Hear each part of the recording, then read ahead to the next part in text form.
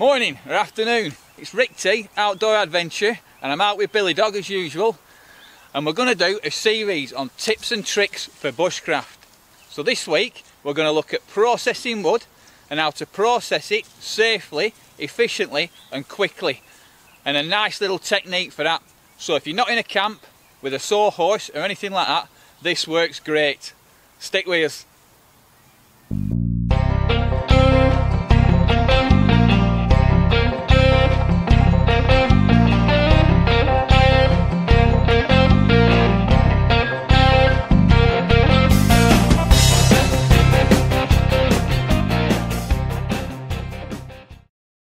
So there's several ways we can do this. We can use the mechanics of the forest, using what's around us, or we can use the mechanics of the body.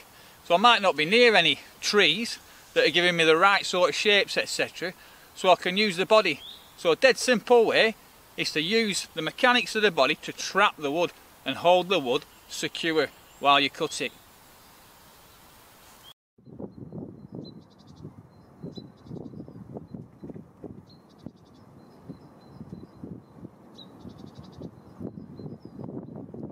So first, I'll show you the process, the technique, dead easy. We're going to use this. This is only about 3" diameter, but we're going to use one leg to trap and one leg to sit on. So if you've got big ass rugby legs, you'll be better than my skinny twigs, but we're going to trap it. So I'm using this bit to trap it like a vice. Yep. So I'm trapping it and then I'm resting it on this leg. Yep. So there it's solid.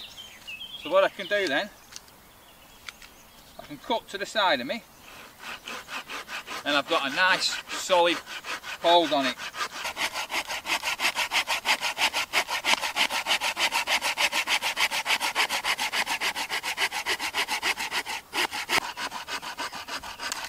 So we can slice through nicely, and if I want to move it up, I can move it up, re-trap it,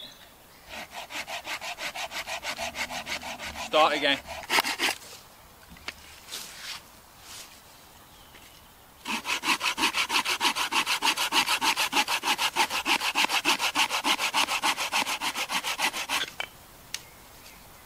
As simple as that. Does a great job. Keeps it nice and safe, you're not wobbling around, you're nice and secure, and you can cut to the length you want.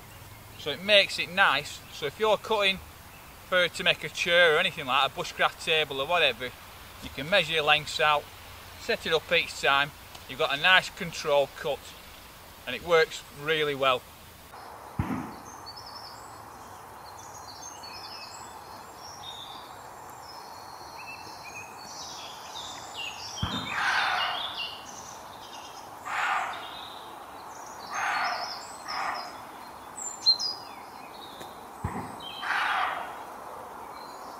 So that's when you've got a saw. But what happens if you don't have a saw? I'll show you. You can use the trees for your mechanical advantage. So all we're looking for is a tree, the right shape. There's loads of them round here. If you keep your eyes open and spot one that's the right shape, you can use that tree and make the job efficient and effortless. Follow me. So, I've got a tree. I found a tree. The perfect shape. This Y shape is what I'm looking for, and depending on the size of the timber you want to snap, depends on the size of that Y shape, as long as you've got a long enough piece to get the leverage.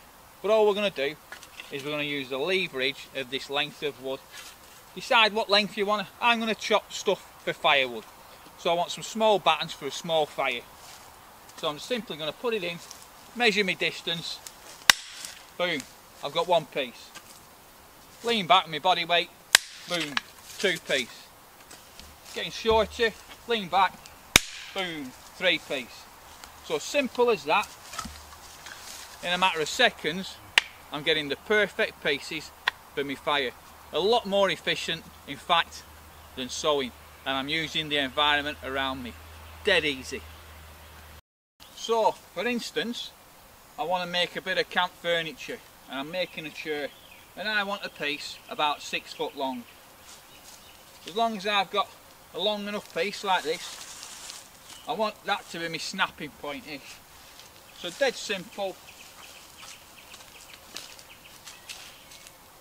just going to pop it in there so I know my snapping point's about here, and I'm going to use the leverage of the full branch, lean back. That's popped slightly short, so all you're going to do, dead easy, is we'll spin it round and we'll take it off there. Boom, we've got the length of wood. Dead easy. And the more you do it, the more you get used to your certain lengths. Let's have another go with this bit. Nice big piece. Yeah, I'm going to want about that long. So what I'll do is I'll take the short end off.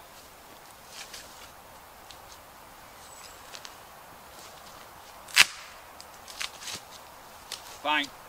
I've got the 6 foot long piece of wood. So there we are.